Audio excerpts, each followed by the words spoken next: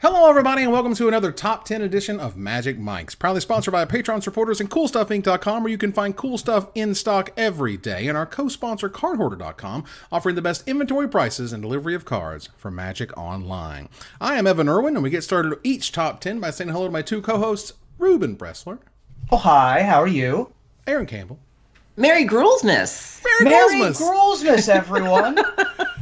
And to go burn your tree. We purposely planned it to do.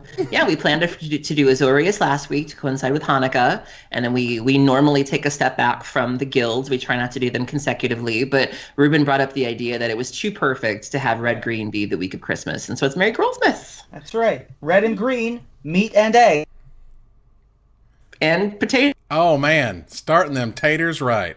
You couldn't even get meat and eggs out. And eggs and potatoes. Yes.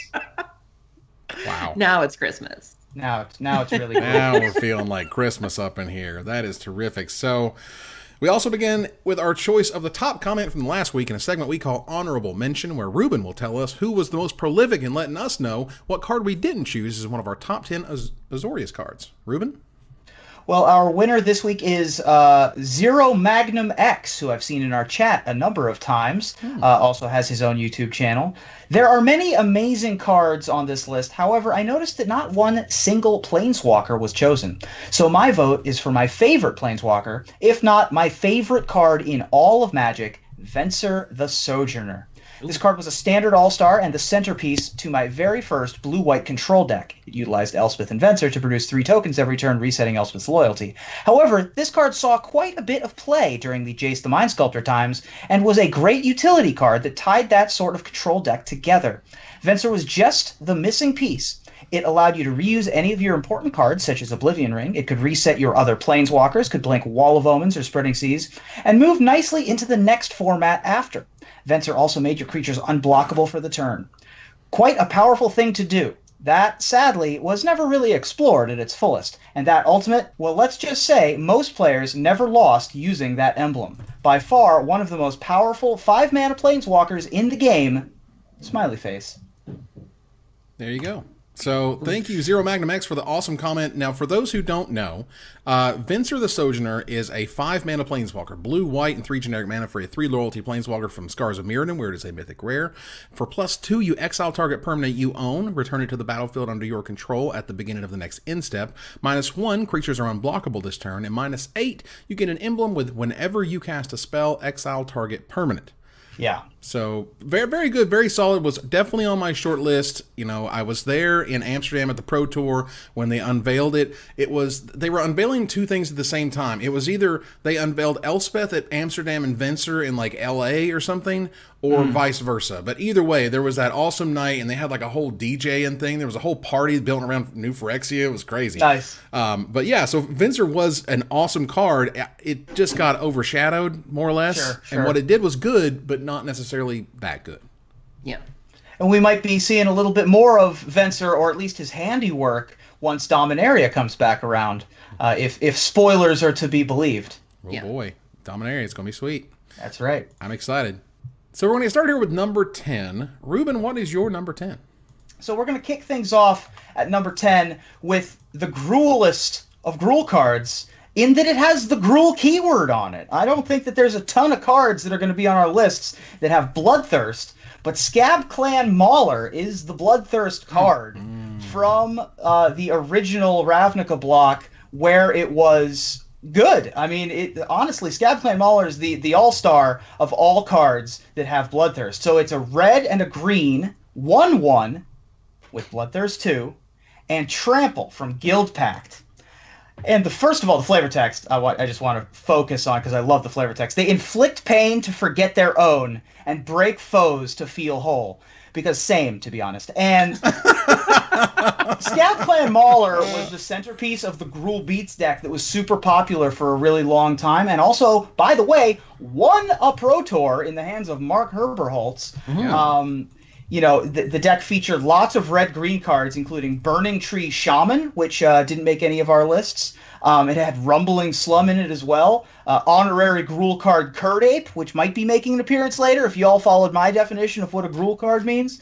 And of course, something else that'll certainly be higher on our lists that we'll get to. But in particular, this was the 2-drop of all 2-drops for the Gruul Beats deck. Scab Clan Mauler, just it's almost always a 3/3 trample for 2 on turn 2, was just the standard for beatdown, and it's just a really good card. It's good in that, you know, back in the day, it was ridiculous. Like, yes. This was Guild Pack. This was when creatures were generally terrible, and good creatures that were pushed were like, wow, what is happening? You have a creature that's better than the spells? That's weird, you know? So, like, when it was good, it was crazy good, and Wizards finally started putting the pieces together to give a good aggro deck, and Scab Clan Mauler was just the 2-drop you wanted. You absolutely wanted, you know, what was the 1-drop? Was it Curd Ape first, or was it... Well, Curd Ape and Scorched Rusalka were both available as 1-drops. Then you could Seal of Fire was in the format as well to guarantee Bloodthirst, and then later Riftbolt came along to also turn on your, or any other 1-drop that you happen to have. Right. You know, any old 1/1 for 1 will trigger that Bloodthirst for you. But yeah, 3/3 Trampler for 2 on turn 2 was no joke back in the day. It's terrific. Aaron, what is your number 10? We use different criteria to form these lists. We pick cards that are good, that have seen tournament play. We pick cards that have seen play across multiple formats. We pick cards that we have personal great appreciation for. My number 10 fits in neither of those categories. My number 10 is an awful card, which I appreciate because of its awfulness. I appreciate it because of the way that it really, really trolled people. My number 10 is Ulrich of the Krullen Horde. Yeah. Oh, God. I almost put this at number 10 for the exact same reason. So Ulrich is 3 a red and a green from Eldritch Moon. He is a legendary human werewolf, 4/4. Whenever this creature enters the battlefield or transforms into Ulrich, target creature gets +4/+4 until end of turn. At the beginning of each upkeep, if no spells were cast this turn, you can transform him. And then he transforms into Ulrich Uncontested Alpha, where he becomes a 6/6, and then you can have him fight. So when he transforms into Ulrich, he can fight a target non-werewolf creature you don't control. And the reason why I'm so amused by this card is because people had wanted a legendary werewolf for a really long time, going back to the original Innistrad and possibly even farther back than that. And it was something that, you know, Mauro had kind of alluded to, that you guys are finally going to get this. And so when we go back to Innistrad, people are going, okay, we're going to get us that legendary werewolf. Everything's going to be great.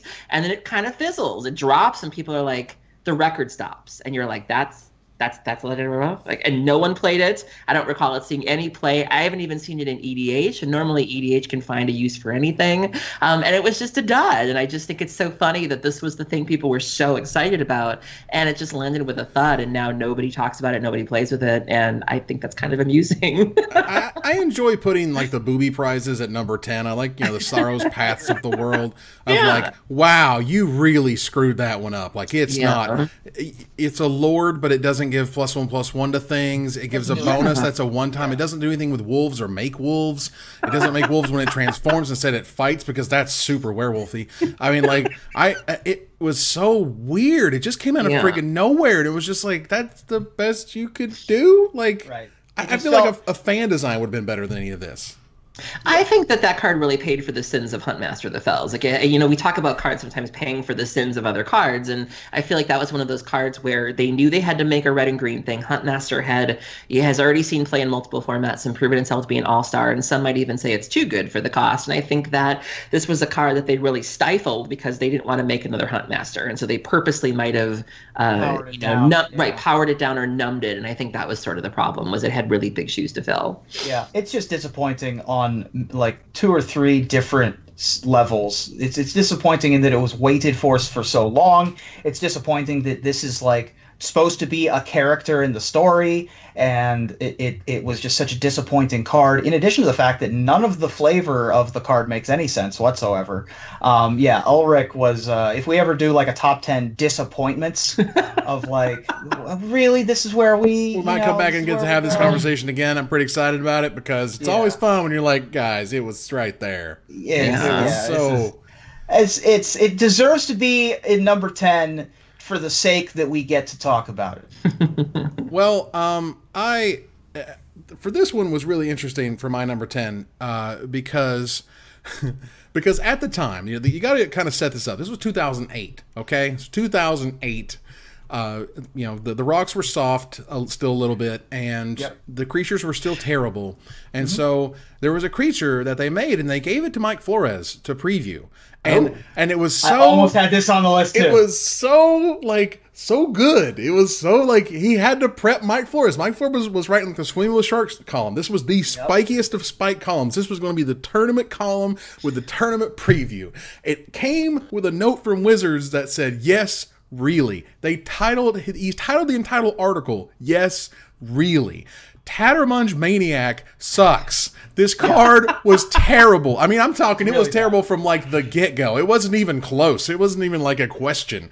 Yep. Tattermunge Maniac is a red or a green hybrid mana. There's just 1 mana for a 2/1 that attacks each turn if able. It's an uncommon goblin warrior from Shadowmoor, and it was bad. And the reason that it was so lauded was that nothing since Jackal-Pup, I think, had ever been printed as a 1 mana 2/1 that didn't have just, I guess, a straight terrible drawback. I can't even think of any at the moment. But regardless, this was the no drawback 1 mana 2/1, but the drawback being it has to attack, but you want to attack, right? That's exactly what you want to do. You're aggro, no, you don't. No, you don't. There's reasons when you don't always attack all the time, and this thing would just plunge in there and die immediately, and it was crap. And it's just just killed me that first of all, the yes, really. Second of all, the Swim with Sharks column. And third of all, just the impact was just a thud. Just to this day, yes, really is the most famous preview card article in my brain. It's the one I think of. Maybe challenging it is better than all. But those are the 2 preview card articles, right? And it's just crazy that this was so hyped. And they were not only can you play it in mono red or mono green or both, it's also a goblin for goblin decks. It's a warrior for warrior decks because this was Shadowmoor, remember? So we got those warrior decks coming. And it was just not good ever at all. It lived in a format with lots of other 2-power 1 mana creatures like Gold Medal Stalwart, not to mention Figure of Destiny coming along a little bit later in those mono red decks.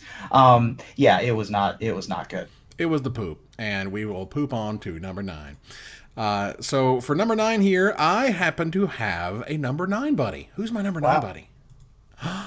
Me and Aaron, we think about all the time. It's terrific. I love this one. Why don't you tell us about it, Aaron? So I really like cards and that can go outside of the color pie, and we've certainly talked about that in regards to other cards. So every once in a while you'll see black gets a counter spell, or you'll see, white getting a counter spell or doing something it's not supposed to. And, this card really exemplifies that in that it gives 2 colors the ability to do something that it normally is not able to do. My number 9 is our number 9 is Guttural Response. Yeah. Screw you, counter spells. That's right. And why don't you tell the folks what it does? It's a 1 mana red or green hybrid mana for an uncommon from Shadowmoor. Turns out we're just running through the list. Yeah. Guttural Response is an uncommon instant that has 1 line of text. Counter target blue instant spell. Done. The end. Period. Love it. Seriously. Red and green is countering spells. Blew people's minds. Freak people out. Saw lots of play. This is a World of Cryptic Command. This is a World of Cryptic Command. Mm-hmm. And it was amazing. I love the counter cryptic commands was a huge deal. Sorry, go ahead. No, I was just gonna say I really love they recently reprinted it in the dual decks, Mind versus Might, which we love to poke fun at because as a whole it was terrible. But it has this really great art of basically a gorilla in a suit of armor just holding a broadsword, running down a snowy path, and the flavor text says a savage cry with the power to shatter minds. And I love that art so much. And even the previous art is pretty nifty, sort of showing this Gruul almost slicing through something, this energy slicing through. I love. Sure. Yeah, I really love that they played around with this. We're seeing red do things with drawing cards and exiling now, and green has the ability to destroy non-creature permanents. And I think this is great. And I don't think we've really seen anything out of these 2 colors like this. I don't know if we've had. I mean, particularly since that block. Because this was fighting for me with Vexing Shusher, which is very similar. I don't know if it's on your list, but it's very similar in that vein. It was making things uncounterable versus countering things. Countering spells by green, just with 1 green mana, is a weird thing. It's a strange oddity, and I love it. Go ahead. I'm sorry. No, it's just saying we're starting to see some things though, a la Carnage Tyrant and Gaia's Revenge. You know, we're starting to see a lot of uncounterable things that are green, and that's sort of green's way of saying screw you to counter spells. I think it's sort of evolved along the way. Right. Oh, yeah. But this and Avoid Fate are like the only green and Life Force, I think, in counter spells. From what, Alpha, right? Sure, why not?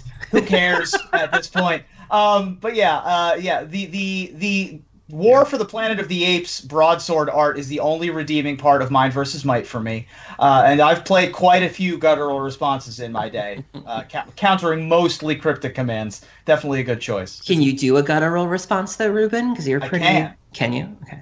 Do you want me to? Yeah, absolutely. What am I responding to? Cryptic. Burn decks are terrible. Ugh! Yes. So, Ruben, what is your number 9? My number 9, you guys know that I love cards that win Pro Tours. All right? This one was a 4 of in a Pro Tour deck, in a real-life Pro Tour deck. It may have been the worst Pro Tour winning deck of all time. Wow. But it won the Pro Tour, and it was a 4 of. And it also might be the only card in the history of Magic, I'll have to go and look, that has 4 nouns as the 4 words in its name. Giant Trapdoor Spider Nice. is my number 9. Jeez. Perhaps best known as a 4 of in Ole Rade's Pro Tour Tokyo. No, I'm sorry, not Pro Tour Tokyo. Pro Tour, what was that, Columbus? It was like the 3rd Pro Tour ever. It was like Worlds, maybe?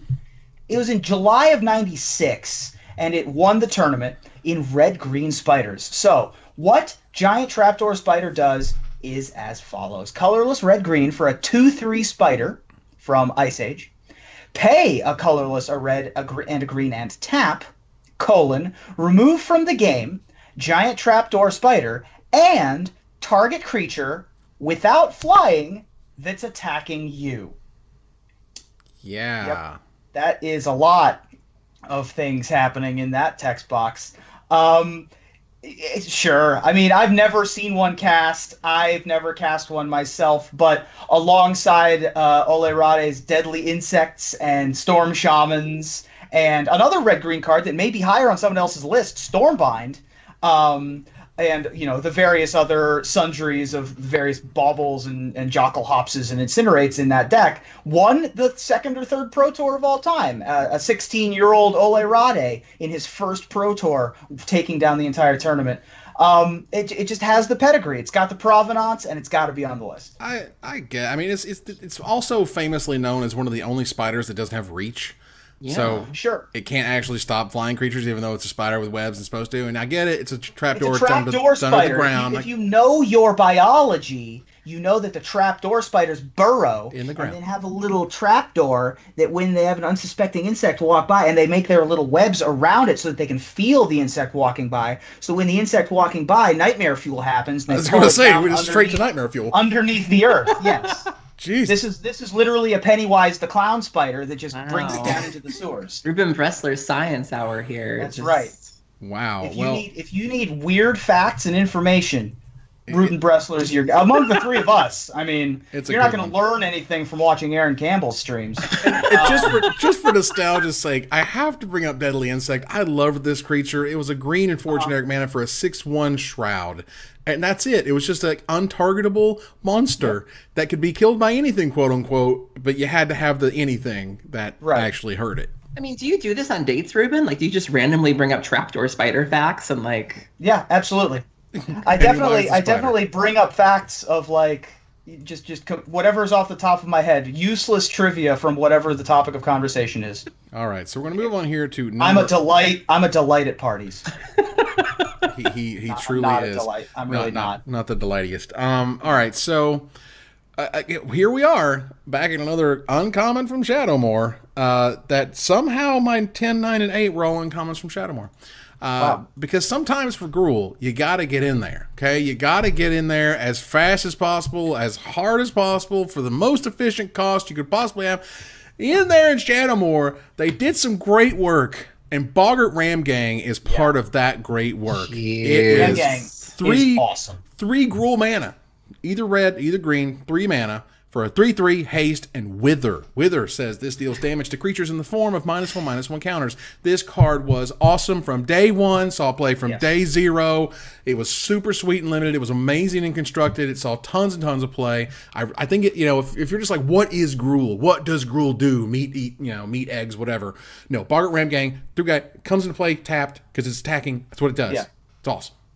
Yeah, Ram Gang. I have a very specific memory of Ram Gang way, way, way back in the day when I still lived in Ohio and still played on the tournament competitive scene here. We had basically our version of a Pro Tour testing gauntlet where we were supposed to bring decks based around the cards that were coming out in Shadowmoor. I made a deck that was trying to take advantage of Din of the Fire Herd, and it did not pan out. But I remember this was folks like Sam Stoddard, Tom Lapilli was still in the area.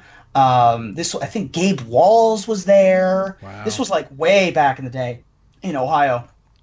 And Brian Six, Pro Tour competitor Brian Six, brought a red-green aggro deck.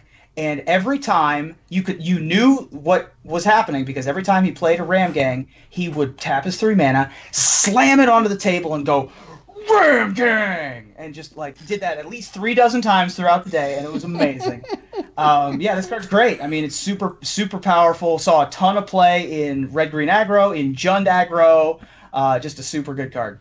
Oh, man. Ruben, what is your number 8? My number 8 is higher on someone else's list. Well, Aaron, what's your number 8? I'll handle this. So in our previous episode, the Azorius episode, I talked about having a great appreciation for Dragonlord Ojutai, which was a card that I got a lot of experience with when I was playing Esper Dragons, when it was standard legal. But there's another Dragonlord that I have a great appreciation for because I don't play a lot of standard, largely because I have to interact. You guys know that's not my jam. I really don't. I just want to put up my little wall. I'm very much an only child and do my thing. And in Battle for Zendikar Standard, there was a ramp deck. There was a green-red ramp deck where you basically played your Sylvan Scrying, you played your Explosive Vegetations, and then you ramped into things. And you really didn't interact, and they were like, Aaron, this is a deck that's perfect for you. And I was like, I'm in. And one of the things you ramped into was my number 8, which was Dragonlord Atarka. Yeah. So Dragonlord Atarka is 5 red and a green. She's an 8/8 flying trample Elder Dragon legendary creature. Like, what more do you need out of that? But there's another paragraph. There's more. When she enters the battlefield, meaning that you can blink her, you can res her, you can do all sorts of broken things. When she enters the battlefield, she does 5 damage divided as you choose amongst any number of target creatures and or planeswalkers your opponents control. So she's essentially just breathing fire onto the battlefield. Like, how dope is that? Yeah. And so being able to do nothing for so many turns and just ramp into her and then just slam multiple copies of this feels really, really good. There weren't many ways to deal with a creature that big, if I remember correctly, back in that standard. And she was something I was just happy to ramp into, having trample, having 2 forms of evasion, essentially. If they do happen to have some little flyers where you're just going to plow right through them. And so this was a really hard creature for people to deal with. I love the flavor of Atarka, and that she basically just wants people to feed her and leave her alone. Me too, same. Mm-hmm. We talked about having creatures we relate to. And that's why Atarka is my number 8. There was a question of they can print all the fatties they want. It doesn't matter because it's just not good in standard. It's not good enough. And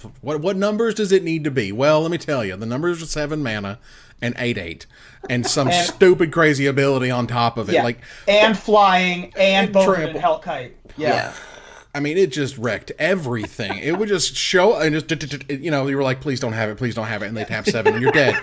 You just lose in maybe 2 turns if you're lucky, because at that point, there's no stopping Atarka. She's gonna come and get you.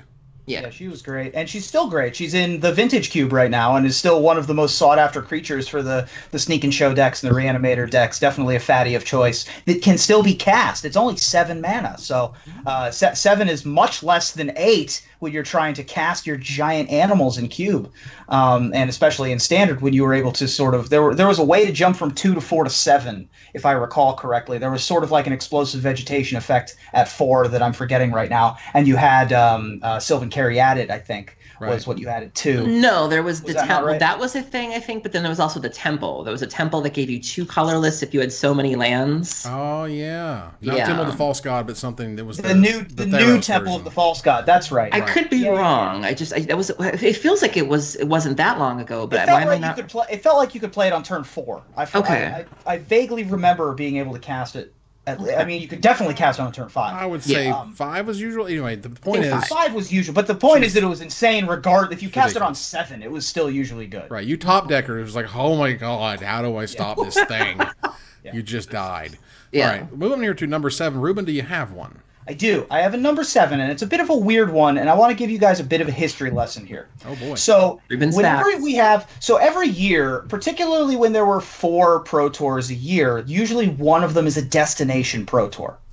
And whenever there's a destination Pro Tour, for those of you that aren't aware, there's usually at least 1, sometimes 2 cards that people don't realize they're going to need a bunch of until it's too late.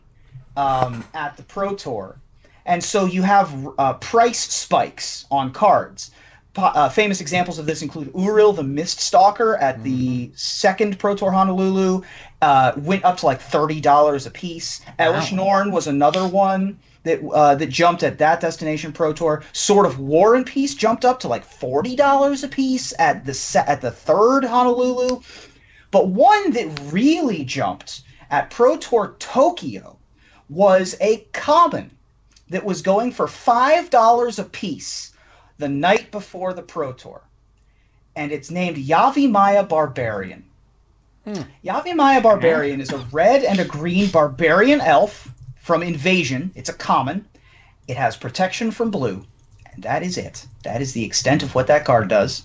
Wow! But it's notable for a couple of reasons. First of all, that history I just told you about how they were $5 a piece on the floor, and never have I seen. I mean, the only time I've ever seen anything close to that was there was a Vintage Champs where Slash Panthers were going for a lot because that was the new hotness for battling against Jace, and they were like $25 a piece for foils or something ludicrous like that. Anyway, it made the top 8 in the hands of Ryan Fuller. It didn't really leave a huge mark on the tournament scene. In fact, there's another red-green card in Ryan Fuller's deck called Raging Kavu that has 4 of it in the main deck as opposed to Yavimaya Barbarian where there's only 2. But also, this later spawned the next cycle of allied color 2/2s with protection from their shared enemy. And the next one here was Nakatl Outcast, which I think then was a cat scout instead of a barbarian elf. But you get my point. So this was part of the Galena's Night cycle in the original Invasion. And I've just always remembered that story about how Yavimaya Barbarians were $5 on the floor the night before the Pro Tour started. Well, and it's funny because you really kind of only see that sort of that's a very cultural specific thing, that sort of price spike right there at the event, right before it happens. Everyone's talking about it, whatever. Because when I went to Pro Tour Valencia, the first Pro Tour I ever went to, I got there by winning essentially the popularity contest. They sent me to the Invitational, and everyone was freaking out on the day before, right when it got rained out, and the morning of, over Wax Wayne. Wax Wayne was an uncommon in Invasion it's a split card. The Wax destroys for 1 green, you target creature +2/+2. For 1 white, destroys target enchantment. And for whatever reason, with the metagame, blah blah blah, everybody was looking for Wax Wayne. And it was time shifted, right? No. No, this was this was either, I think it was extended was the format. Oh wow, okay. That's right. This was the extended Pro Tour that Chase Rare Control won. When with Enduring Ideal beat with Enduring Ideal and the Invasion Sacklands got second. That's right. That was the extended Pro Tour. I forgot about it. That was right when Venser got printed, and it was literally Chase Rare Control. It was just all of the expensive cards all in a deck together. I remember that. Venser from it's definitely happened before. I remember I went to the first, at least I think it's the first, Grand Prix Montreal, which was a Time Spiral block Grand Prix, where I recorded a video for the Magic Show, in fact, and I was playing a mono red deck, and I brought a stack of delays, and people were looking for delays on the floor, and I was able to get rid of them for $2 a piece. Uncommon delay, just a stack of them. So I made out like gangbusters there. That's also the event where I first met AJ Soccer, where we played in round 3, and I was playing mono red, and he was playing a green-white deck with some new popular, for some reason, some card called Tarmogoyf was becoming popular, and he beat me quite to death with that thing, because that thing was bigger than everything in my deck, and then I died. But yeah, so yeah, the price spike zeitgeist is kind of interesting in the world of Magic. All right, so I don't have a number 7. It's higher on someone else's list. I'm guessing it's Ruben's. I'm almost 100,000% sure. But Aaron, do you have a number 7? I do. So speaking of fatties, I talked about having a great appreciation for I always like fatties. There's nothing wrong with, you know, a couple extra cards in the main deck, as I love to say. And my number 7 certainly has that in spades. You know, we talked about Dragon Lord Atarka and specifically her ability to be cheated out. You know me, I don't like to play fair. Like, if I see a mana cost and I have to pay full price for it, I'm indignant. Like, I want to be able to cheat. I want to be able to get something out faster than it should be out. And my number 7 is a card that I love to bring in. This is also something that the Amulet Titan decks like to play in Modern. This is something they look for with Summoning Pact as a way to fight opposing combo decks so that they can win the race. My number 7 is Rurik Thar the Unbowed. Wow. Do you guys say unbowed or unbowed? Is that just me? I say unbowed, but you do. Okay. I'm not a words. I mean, I guess I am a word scientist. But. It is unbowed. Okay, I just wanted to make sure. Because I know Ruben sometimes pronounces things funny. So. I put the emphasis on a different syllable sometimes. I mean, and me, I'm Southern. Between me and Ruben, you never know what you're going to get. Between Evan's Southern roots and my just esoteric nonsense, you never know how we're going to say words. That's why I thought to ask, so thank you. So Rurik Thar is from Dragon's Maze, one of the high points of that set. 4 colorless, a red and a green, 6/6 Vigilance Reach, legendary creature, Ogre Warrior. Rurik Thar the Unbowed attacks each turn if able, which is very Gruul. But then there's a little something on the bottom that says whenever a player casts a non-creature spell, Rurik Thar deals 6 damage to that player. And so this is something that you typically want to reanimate against like Storm decks. Storm decks just have no way to really beat this. Like, how are you going to get out of this? And this was also something that the Jund decks were using in Ravnica Standard against the control decks, because for them to even do something to deal with it, it's probably going to be a non-creature spell, and they're probably going to take 6 damage just for trying, which you're happy to sort of make that trade. And so I really like this card. This is something I've reanimated on several occasions, and it always feels great. It's very underappreciated in that people usually have to read it. And then when they do, they're like, next game. I've seen this in Vintage. Sometimes the Oath decks will play this as a way to, again, sort of maybe in a mirror or just, another deck that's playing a lot of non-creature spells. You want to be able to slam this, and this deck can very easily carry you home. And that's why it's my number 7. It didn't necessarily, I think, jump on the scene immediately, as I recall. Like, as I recall, it kind of came out and it was like, all right, whatever. This set's terrible if the card isn't named Voice of Resurgence. So, like, who gives a crap, And then all of a sudden it was like, it kind of started showing up. I think it was either a ramp decks or maybe a sideboard or some aggro decks or something. And it was like, wait a minute. If they cast Supreme Verdict, they're still taking 6 damage. Like, that's okay. I'm okay with this. And that kind of went from there. It also has, correct me if I'm wrong, but I believe this has reached, well, certainly back to Legacy. I've definitely seen it in Legacy sideboards, particularly in Elves, which I think is awesome. Yeah. They just Green Sun Zenith for 6 and go get a Rurik Thar. Because they have a difficult time with combo decks, too. Right, exactly. But I'm pretty sure this was an Oath target for a minute, just because why not? Like, people play, anything can be an Oath target for a minute. Anything can be an Oath target for a minute, you know what I mean? But yeah, Rurik Thar is a great choice. I love that one. And I do believe it is unbowed. Okay. I'm trying to parse the sentence of what he isn't bowing to or bowing to. Because if he isn't bowing, that means that he isn't, like, warping based on water damage, right? No, like, I'm pretty sure it's bowing. It isn't becoming bowed. He is the champion of the guild, is that right? Yeah, he doesn't bend the knee. Is that what we're talking? Right. Hello. Right. The Maze champion, yeah. Right. Got it. So, and that was very close to my top 10 for what it's worth. So we're going to move on here to number 6. And I'm just taking a good old-fashioned break. It's going to be a minute before I get to talk about any Magic cards. So, Ruben, do you have a number 6? I don't know how long your break is, but I got a break, too. Electric Breakaloo? Up top. Oh, my God. Aaron, do you have a number 6? I sure do, because I came to play. I got one more fatty to talk about. This is the last fatty on my list, of which Gruul has many of them. This one I have gained a great appreciation for thanks to Modern. There is a fringe deck floating around known as a Goryo's Vengeance deck, and the way that you win with that deck, the primary way to win and the most fun way to win is you want to be able to get some fatties in your graveyard, specifically my number 6.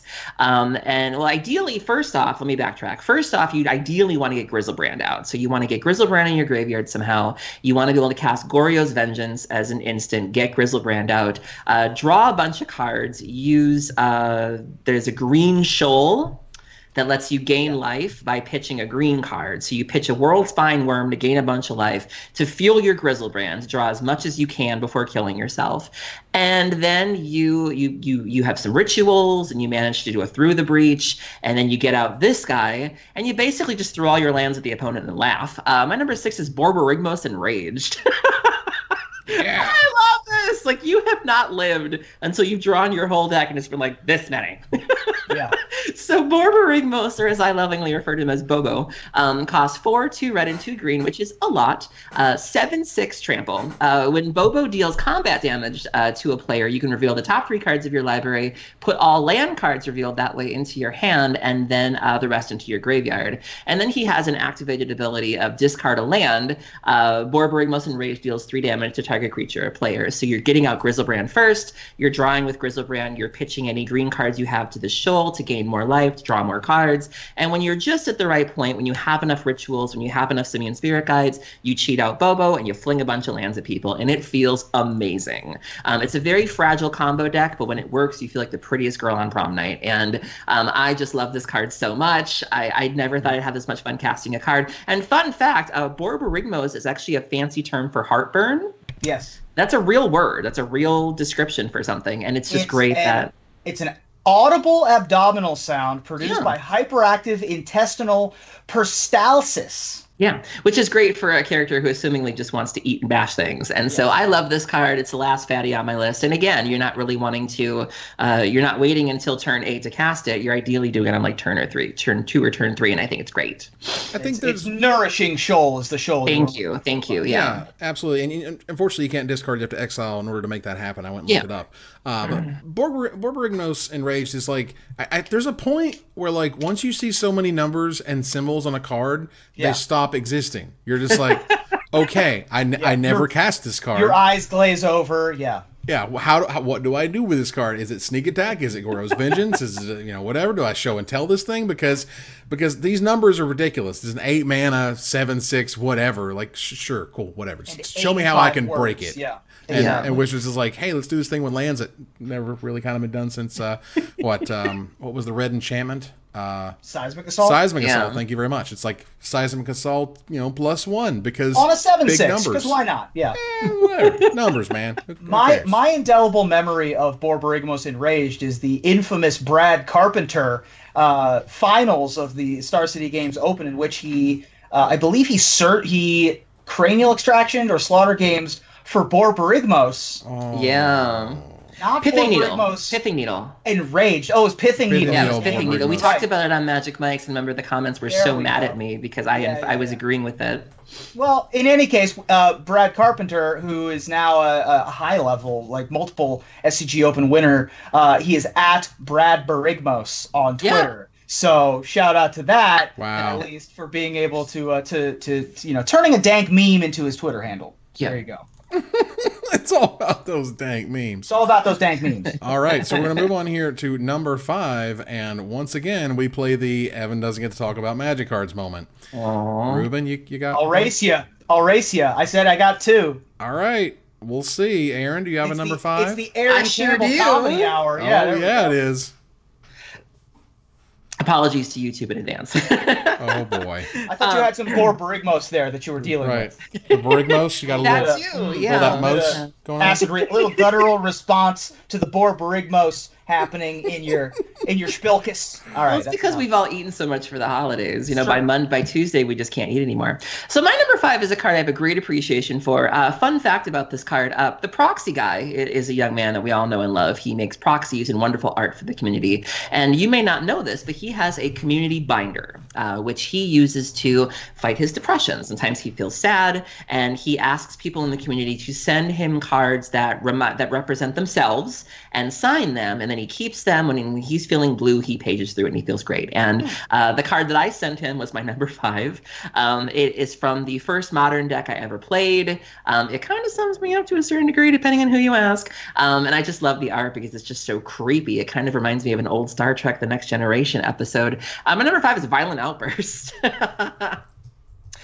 So it's 1 colorless, a red and a green. It's an instant with Cascade, which we all know and love. And it's whenever you play this spell, you can remove cards from the top of your library from the game until you remove a non-land card that costs less. You may play it without paying its mana cost, and then you put the removed cards on the bottom in a random order. And then creatures you control get +1/+0 until end of turn. This is another way that the Living End decks can cascade into Living End, the other being Demonic Dread. But this one is a little bit better because you don't actually need a creature on the battlefield. Demonic Dread requires a creature. And so if you happen to be playing against a deck that doesn't have one, you're forced to either wait for a Fulminator or Beast Within your own thing or Beast Within their things to have a target, and this doesn't require that. And this is also instant speed, which feels really, really good. I love the art. I love the memories it makes me, reminds me of Living End, my Living End days. I can be a little feisty, and so I relate to this card a little bit, and I just have a lot of fond memories of, especially with things like Simian Spirit Guide. You know, it's an instant speed, so you can be sitting there with 2 mana, and, you know, you'll be up against a really fast deck like Infect,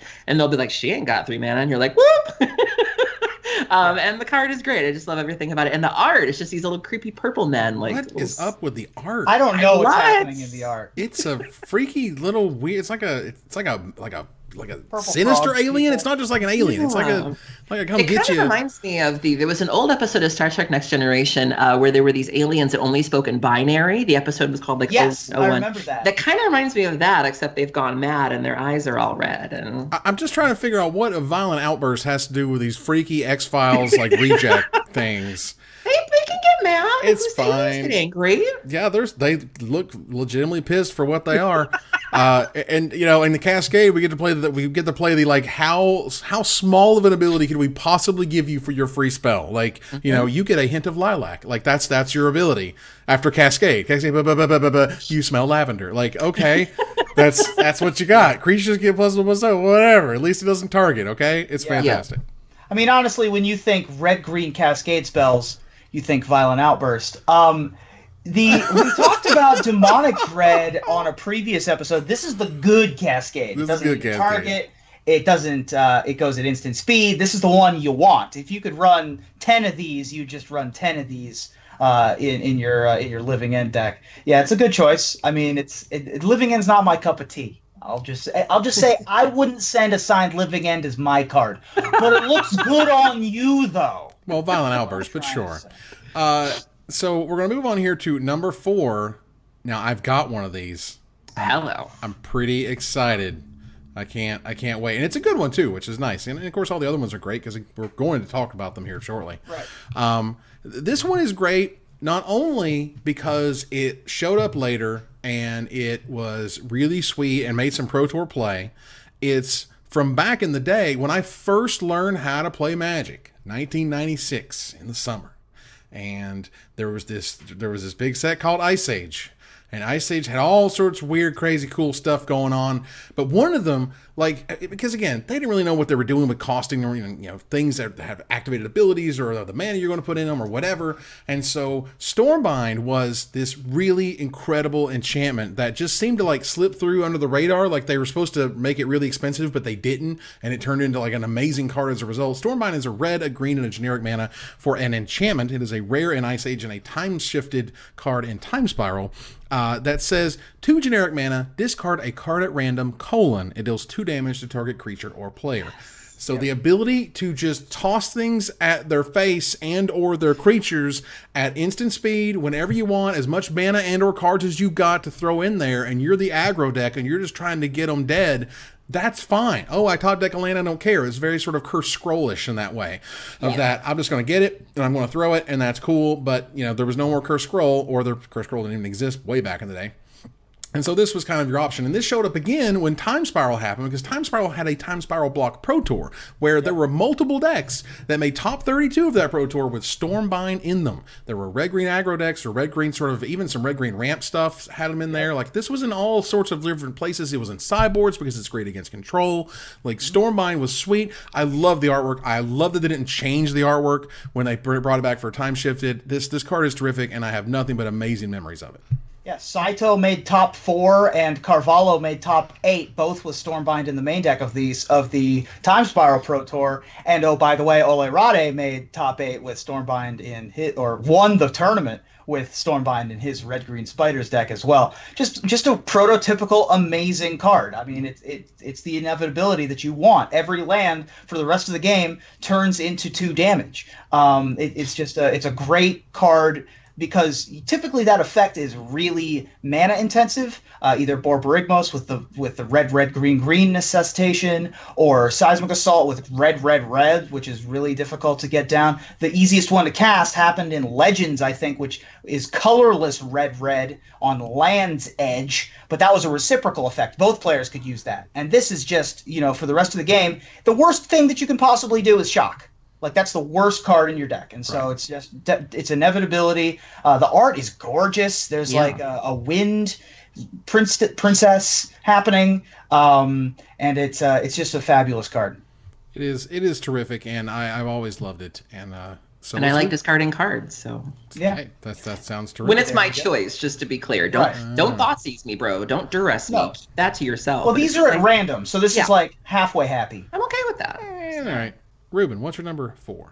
I have a number 4, and earlier we talked about Atarka, and Atarka is great, but her command is way better. Ooh. So Atarka's command is my number 4. Card's bananas, and card is dumb. Y'all better recognize. You guys know I love it when cards do well at the Pro Tour. I also like red aggro decks. And when Atarka's command took down Pro Tour Dragon's Tarkir in the hands of Martin Dang, I was like, dang, yo. And it's the only green card in the whole gosh darn deck. They're splashing green just for this card. Wow. You don't need anything else because Atarka's command is so amazing. So it's a red and a green rare from Dragons. It's an instant, and you choose 2 of the following for your 2 mana. You get 2 of these. Your opponents can't gain life this turn. Oh my god.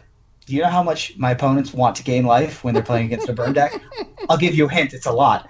Atarka's command deals 3 damage to each opponent. That's usually the combo. That's usually what we're casting it for, is Skullcrack you, which is cool. But sometimes you can put a land from your hand onto the battlefield, which if you have a bunch of the landfall things, like if you're playing the Play to Geopede Steplinks version of Zoo, the Naya Zoo landfall deck can sometimes use that. But the other mode that is more often used is creatures you control get +1/+1 and gain reach till end of turn. And when you have cards like Goblin Rabblemaster in your deck, you want to give all your creatures +1/+1. Like, if your opponent's tapped out, dealing 3 damage and Glorious Antheming for the turn when you have Dragon Fodder and Hordling Outburst in your deck is plenty of damage. It's usually 7 or 8 damage at that point, which is just an absurd amount of output for 2 mana, 1 card at instant speed. They couldn't make it any cheaper. They literally couldn't. It also does dumb things with Monastery Swift Spirit and giving it an additional prowess trigger in addition to the buff that gets out of hand very quickly. Yeah, the only reason I didn't pick this is because I just hate dealing with it. Like, it's just my worst nightmare. It is so good that it essentially replaced Skullcrack. Skullcrack itself used to be a 4 of in the burn decks, and because this is just so much more versatile and gives you additional things to do, Skullcrack is now down to like a 2 of in the main, maybe sometimes just even a sideboard card. But this card was good enough to replace Skullcrack, which had been a staple since Return to Ravnica block. And so, the card is very powerful. It's something you're never happy to see. And, Skullcrack, for those who don't know, was a uncommon from Gatecrash. It's a red and a generic mana instant. Players can't gain life this turn. Damage can't be prevented this turn. Skullcrack deals 3 damage to target player. And can I just say, I have played a lot of Modern since this card came out, and I can honestly say I have never, ever, ever had an opponent do the land portion. Yeah, ever. I've never seen. I've never ever. Apparently, there are scenarios in which that's a thing you do. I've never seen them. But Certainly could delete that mode, and it wouldn't make the card any worse. It would be just as good as it is now.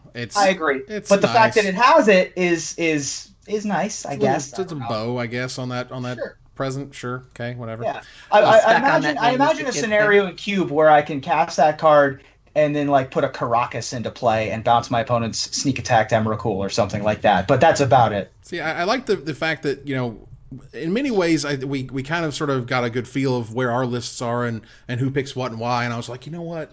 Ruben's got a Targus Command. Yeah. We've got this. I'll get to talk about Tattermunge Maniac instead of putting a Targus Command somewhere and having it be higher on the list. Don't worry, bro. I got you. He's got this. Aaron, what is your number 4? My number 4 is the only higher on my list. All right. Well, we're going to move on here to number 3. Do you have a number 3, Aaron? I do.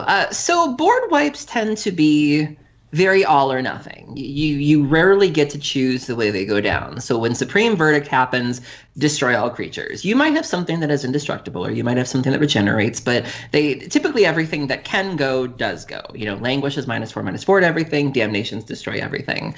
But being able to tailor a board wipe to, you know, kind of make you come out ahead in the deal is a very, very valuable thing. And my number 3 really exemplifies that. My number 3 is Fire Spout. Yeah.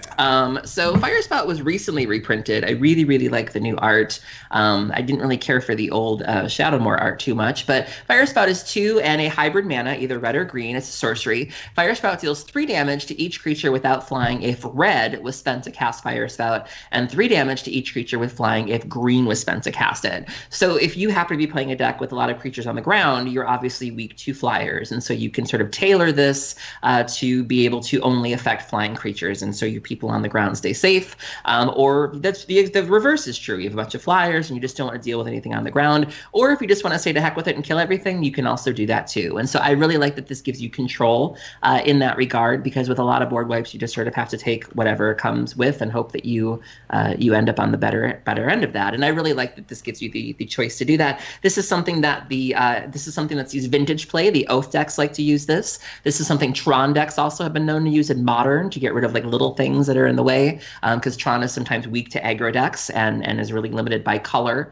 You know, All Is Dust is very expensive, and so I really like the versatility of the card. This is a card that has definitely seen play in multiple formats, which I really respect, and that is why it is my number 3.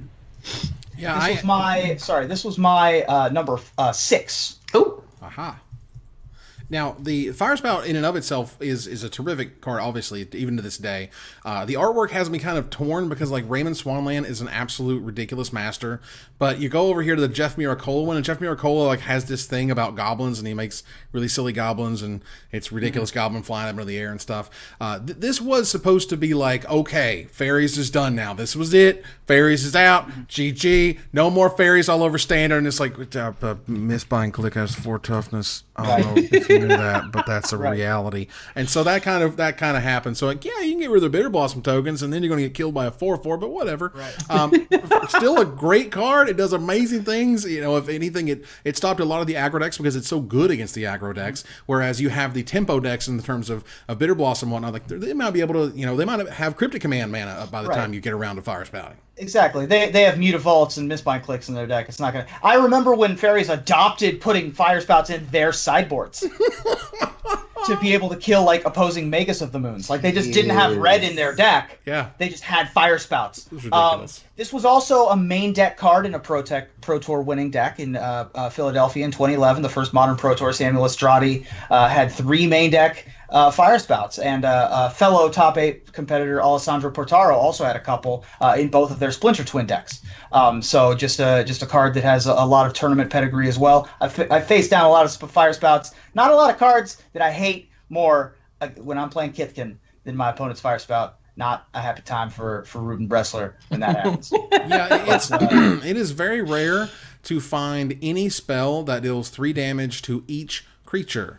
I'm literally Flame Break, I think, is one. Flame Break is one. Slag Storm is one. Red. Slag Storm's a good one. Sweltering Suns. Anger of the Gods. You know, it's not that it's impossible, but the other part of it is that you can choose the mode. You can you can just fight. You can do the skies. If you have a bunch of stuff on the ground and your opponent has a bunch of the fairy tokens, then you can pay only the green and Hurricane, right? Which is also super sweet. which is super powerful, and whenever you get the ability to change things as you see fit. Ruben, what's number 3? My number 3, we touched on briefly when we were talking about werewolves, but now we're going to talk about the real red-green werewolf. Everybody, Huntmaster, the master, Huntmaster of the Fells. There you go. Is my number 3 choice. I like tournament pedigree. Obviously, this was one of the staple cards of the Channel Fireball deck at Pro Tour Dark Ascension. Probably the best roster of top 8 players ever assembled. Like 4 Hall of Famers, I think, were in the top 8. It was insane. It was PV and Finkel and Kibler and Yelger. It was just absurd. And 2 of the players, PV and Kibler, the eventual winner, had 4 main deck Huntmaster of the Fells. I'm pretty sure Huntmaster of the Fells also is the Magic card that has the most words on it. Partially because it has 2 sides. I would have to get fact checked on that. But in any case, Huntmaster of the Fells is a 2 colorless red and green human werewolf, originally from Dark Ascension. It's a 2/2. When this creature enters the battlefield or transforms into Huntmaster of the Fells, create a 2/2 green wolf creature token, and you gain 2 life. At the beginning of each upkeep, if no spells were cast last turn, transform Huntmaster of the Fells.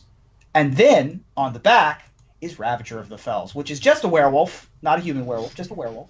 Still red and green color identity, but it's a 4/4 trampler, and when this creature transforms into Ravager of the Fells, it deals 2 damage to target opponent and 2 damage to up to 1 target creature that player controls. At the beginning of each upkeep, if a player casts 2 or more spells last turn, transform Ravager of the Fells. That was a long story. A lot of words. Sure out was. of your face. But yeah, that card's amazing. Has seen play also in the weird rug 3-color deck that I think it was, who brought that deck? I think it was Shuhei brought it to Worlds, where he could vial it in and then just automatically flip it, which was kind of adorable. That was that weird Cryptic Command Eternal Witness deck. I remember that. Vials. That was he brought the ham sandwich and just destroyed everyone. He brought the everyone. ham sandwich and just murderized every single person. Huntmaster just being 4 power for 4 mana across 2 bodies, gaining you that little bit of life, little bit of incremental advantage, flipping, gaining you more incremental advantage, flipping back, gaining you a little bit. It's just a solid workhorse card. And of course, the brand new art from Magale Villanueva. Everything from the Vault Transform makes buying from the Vault Transform worth it. I mean, both halves of it are just beautiful. The card's amazing. German versions are called Jägermeisters, and so are highly sought after collectors. Yeah, they're Jägermeisters because they're the Huntmasters. And so collectors look for Jägermeisters pretty heavily. But yeah, Huntmaster of the Fells, a lot of great memories for everybody that's ever played that card. It's just such a good card. It has the Pro Tour pedigree. What's not to love? Believe me when I say this. No one saw this card coming. No. Right before the Pro Tour, no one had talked about this card at all. Yeah. And CFB was freaking out over it. And it's a game in and of itself. It's like, you have to kind of ask yourself, I can do something this turn, or am I in such a place where I can safely pass the turn and just sort of get to flipping and just being able to craft your turns to where I think I want to flip it now. No, I think I'm okay with it flipping back. And it just drips value. Liliana of the Veil was in this standard and even in Modern, and it's insurance against that.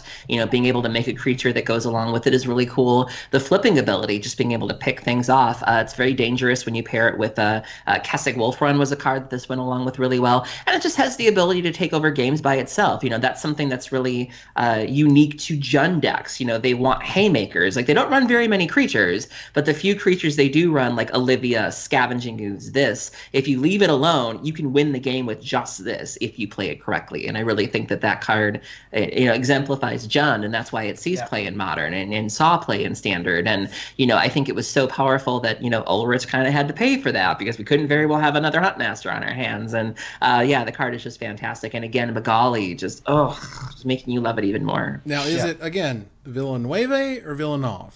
Villanueva is what I say. I say Villanueva, but I could have sworn somebody had corrected us. So. I thought it was Villanov, and I was corrected. It might be Villanov. Because I said She's Villanueva. Just epic, and I just love her. I don't know. She's amazing. Magali is unbelievable.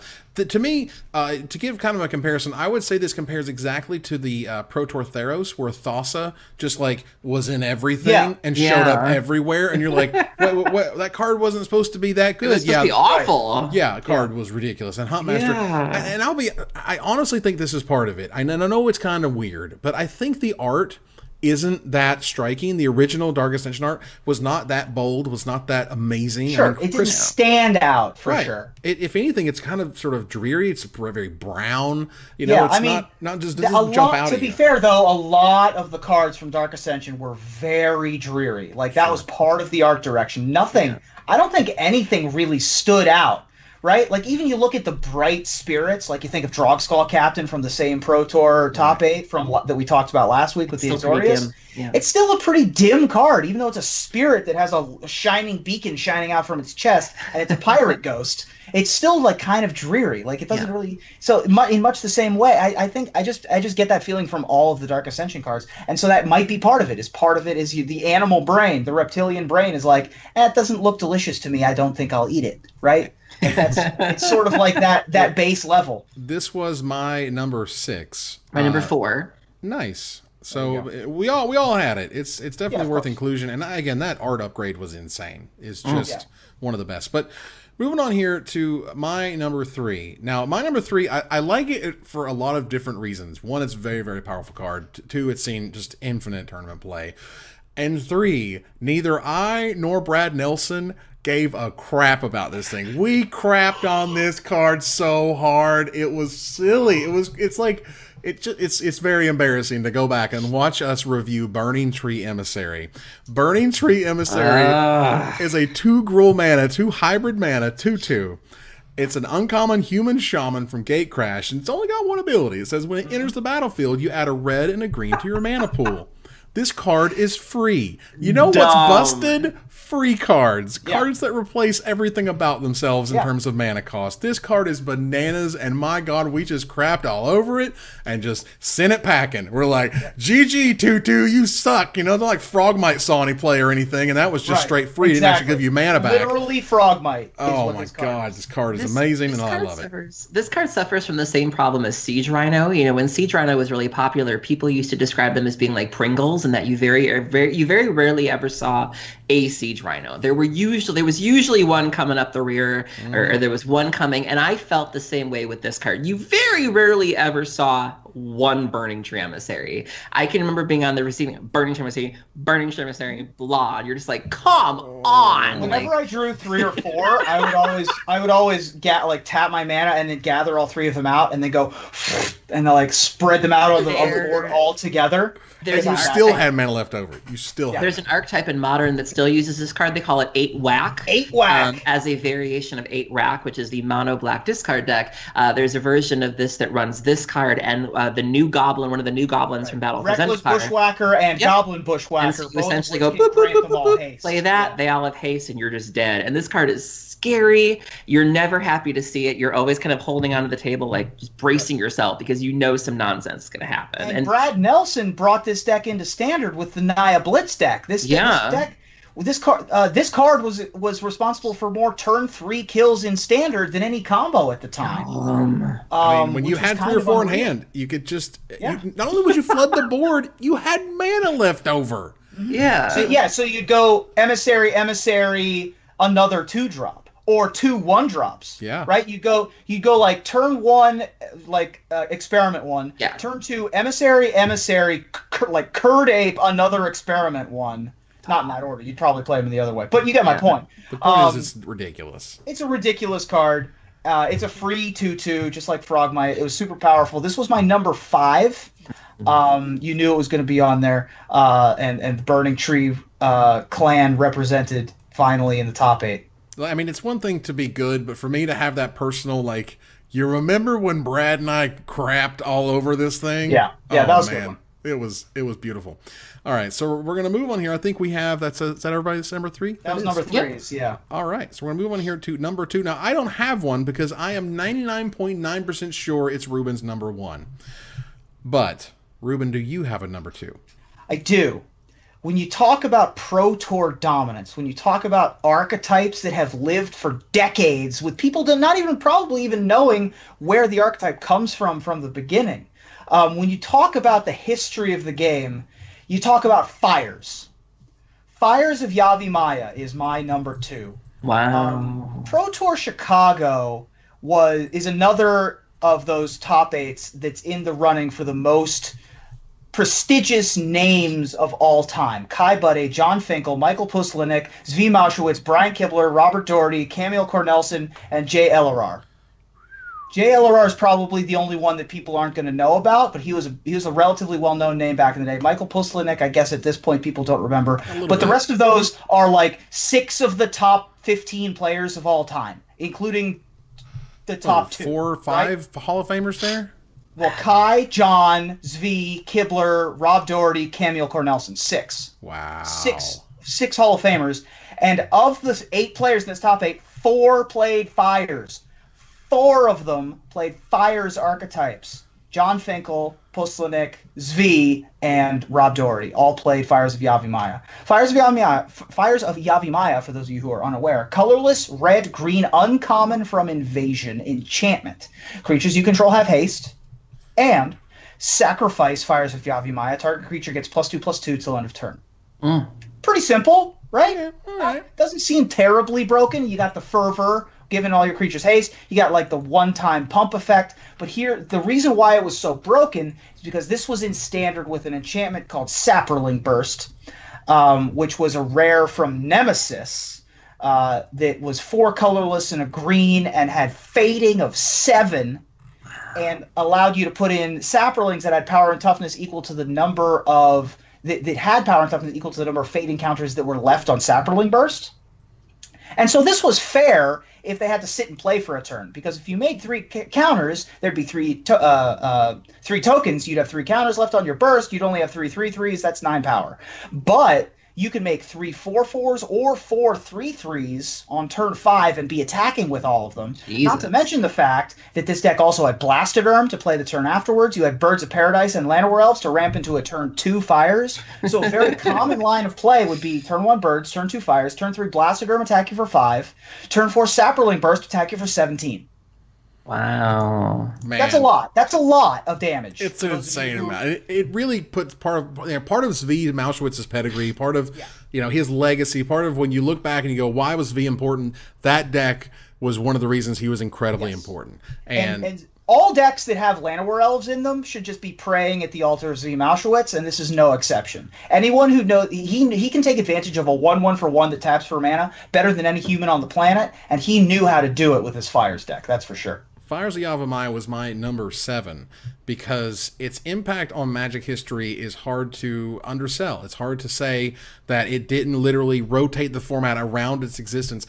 The line of text that all of your creatures have haste is a very, very dangerous one. Not necessarily just for Sapperling Burst, just in general. Like, your creatures have haste, oh god, because that means you're basically skipping every turn when you play a creature. You don't have that, here's a turn for you to do things about it and think about it and play some blockers and whatever. No. My good guys are coming. They're coming for you. And then it also just creates insane combat scenarios where you're like, well, who do I block? Because I can do +2/+2 anything. If you drew multiples, you could play multiples, and then that gets even crazier in terms of, like, yes, you have the turn 5, insane draw, but sometimes you just draw multiples of this card, or you don't get the Sapperling Burst until super late, and you just start making combat really weird. Blastoderm being insane, a 4-mana 5/5 haste that you cannot do anything to. It has Shroud, you have to Wrath it, or you're going to die. That's insane. That's just also, it also should be noted that in terms of famous Magic the Gathering articles and article series, Zvi Mauschwitz's My Fires series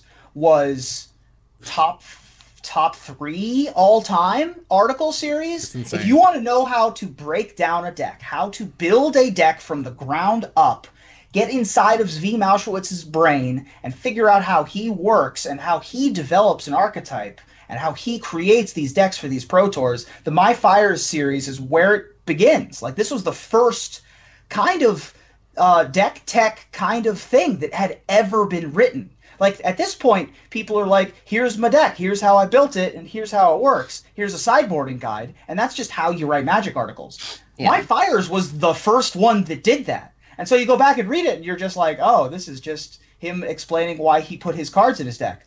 That's like watching The Godfather and seeing when they shoot up the car and being like, oh, I've seen that in dozens of other mob movies. Well, The Godfather did it first. He is literally the godfather of this type of article. So you should definitely go Google My Fires by Zvi and just see how it all started. And Fires of Yavimaya is a big reason why, because that card is ridiculous and that deck is ridiculous. Well, you can read it on the sideboard.com, which used absolutely to be Wizards content arm used to be that. But Aaron, what is your number 2? My number 2, we're getting to that point where I start looking for the multi-format All-Stars, and I wasn't around for Standard when this card was Standard legal. I assume it saw Standard play. You two can obviously feel free to correct me, but it's definitely seen Modern play. It's definitely seen Legacy play. It is the staple of combo decks everywhere, specifically Modern Storm, and Belcher loves it in Legacy.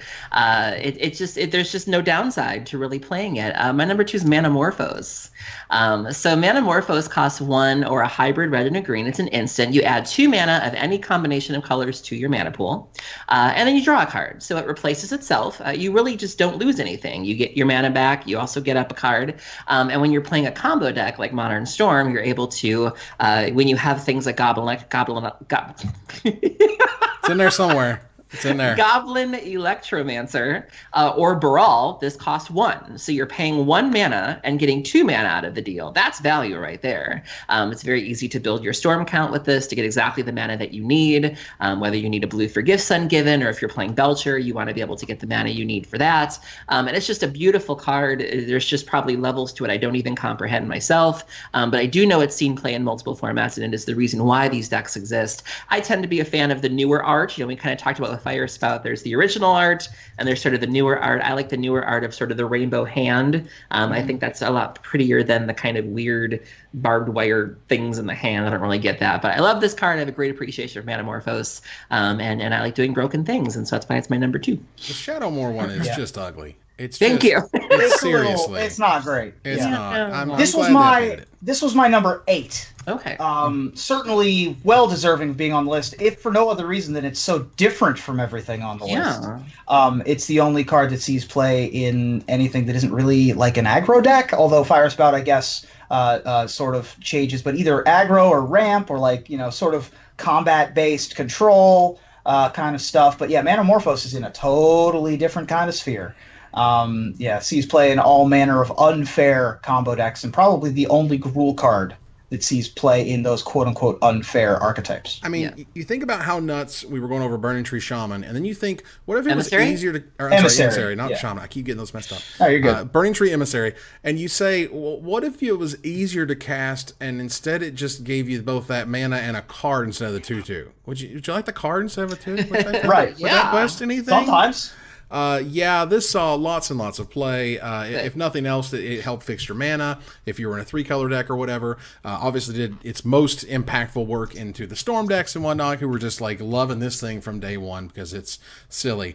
Even to this day, it's only had 2 printings. It's been printed in Shadowmoor with terrible art and Modern Masters with amazing art, and both of those things are like $7. So like whatever. So you have your $7 uncommons because this card you play 0 or 4 of. You do not play 1 Manamorphose. You don't play 2 in the sideboard.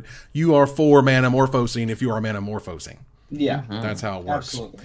So we're going to roll here to number 1.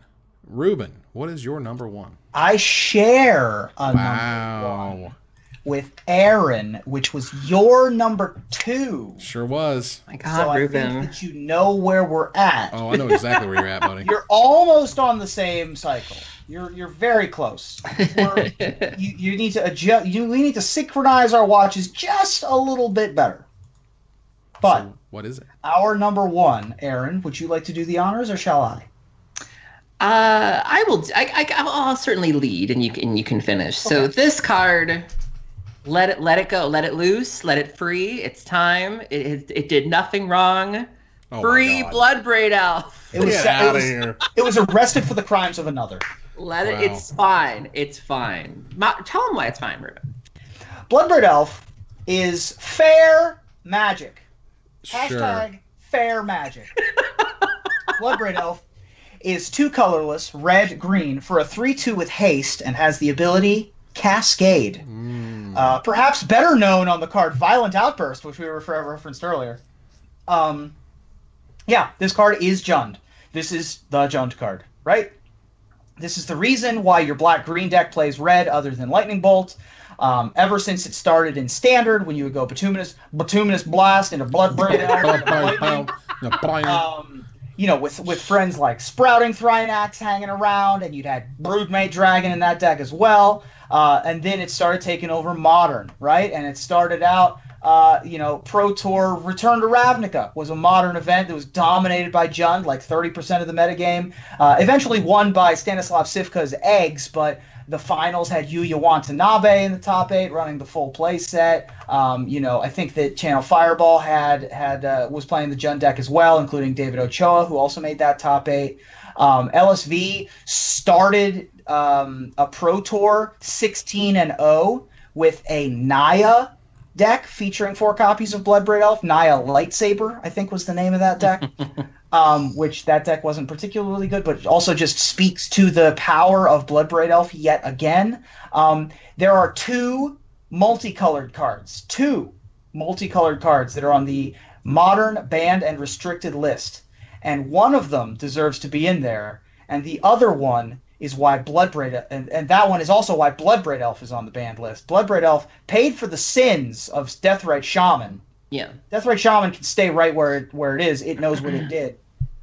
Bloodbraid Elf can get out and be free. Bloodbraid Elf was the lid that kept Jace the Mind Sculptor inside a little box at any least amount for a of little check. while. For just a small amount of time.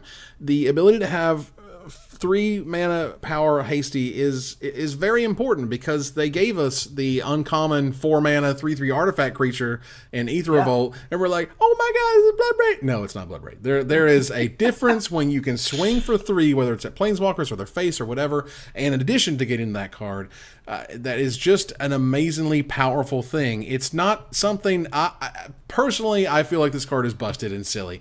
I was there at Pro Tour Hollywood. I'm talking to R&D, and this was, the Alara Reborn Pro Tour, as it were. And I was just like, "What are you doing? Why did you make this thing?" And again, it was just like, "But it's fun, right?" And I'm like, "Yeah, I guess. I mean, I'm having fun when I'm destroying my opponent, and their hopes and dreams fall from their face, and sadness falls over the land. But like Bloodbraid Elf, this thing has been reprinted 6 times. It's banned in Modern, the only constructed format that you'd probably expected to see play, and it's still like $2 to $3. Well, he's playing Legacy Jund when that deck creeps out. I will also say that Caleb Durward won a Legacy Open in forever ago in Mental Misstep Standard, or in Mental Misstep Legacy. He was playing Rug Zoo. He had Bloodbraid Elf and Jace fighting together in the same deck. Wow. Along with Wild Nacatls and Brainstorms. That was quite a mix-up. That was a hilarious deck. But it just speaks to the power, yet again, of Bloodbraid Elf. That card, it warps things around itself. But as I want to do, I had to... There's a personal connection that overrode feelings. Yeah. And overrode what I feel like, the default's the default, okay? And sometimes the default has to be different for me, because I make a lot of Magic content. I've made a lot of Magic content. I've been all over this great world of ours because of Magic.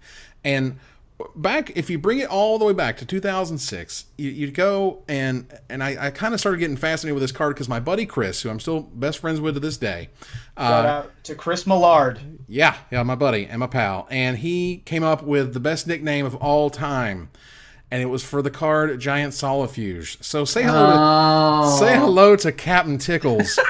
Captain Tickles is 2 red, 2 Gruul mana, 2 hybrid mana, and 2 generic mana for a 4/1 rare insect. It has trample, haste, and shroud. That's what it does. It comes and it gets you and He going get you. He going tickling all over you. It is for some reason something about Captain Tickles is so silly and ridiculous and amazing. Like I sang songs about it. Like you can go back and look. It's just absolutely absurd. And I do feel, I mean, I honestly feel that some of that silliness that this card provided, that nickname gave me, that I was able to kind of use that, work with that, and everybody had a good time with it, was one of the reasons that I got to go to the Invitational, which is one of the reasons I got to go to my first Pro Tour, and I got to meet Magic R&D, and it was just, I feel like it definitely set part of my career as it is right now because of this silly little spider. I have signed dozens and dozens of these things over the years. I love, it got to the point where they, at Cool Stuff, they had bought a collection and they brought me the 4 giant Subterfuge that I had signed for somebody, and they just like, here you go. This is fun. Whatever. It's like, it's not a great tournament card. It was pretty fun and it was pretty good back in the day. It was a good card back in the day. It was, but no longer.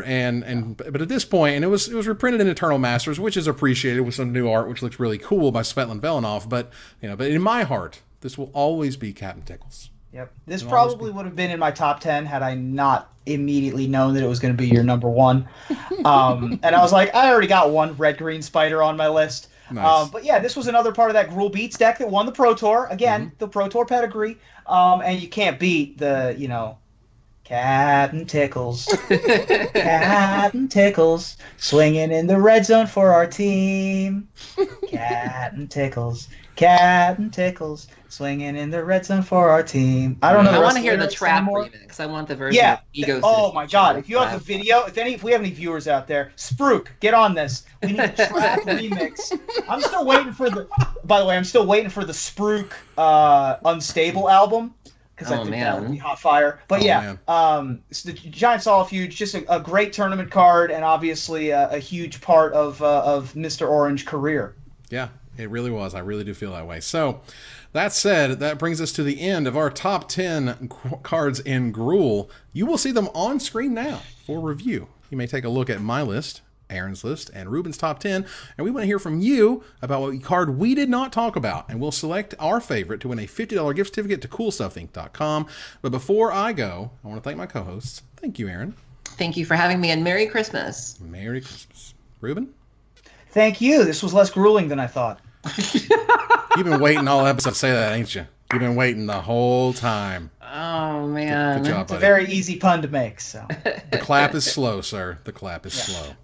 All right, so I want to thank our sponsor, CoolStuffInc.com, our co-sponsor, CardHoarder.com, my co-hosts, Aaron Campbell and Ruben Bressler, you guys for watching, and I hope you support us at Patreon.com/MagicMikes. Visit our website at MagicMikesPodcast.com that exists thanks to our Patreon supporters, or follow, like, tweet, favorite, share, subscribe, do everything social that tells people we exist. Catch us online at Twitch.tv/MagicMikes, on Twitter at MagicMikesCast, on Reddit at Reddit.com/r/MagicMikes, and on Facebook at Facebook.com/MagicMikes. Talk to us privately at MagicMikesPodcast@gmail.com. Follow the audio-only podcast at MagicMikesPodcast.libsyn.com. or find us on iTunes, or join us here next week for another Top 10 episode of Magic Mikes. Good night, everybody.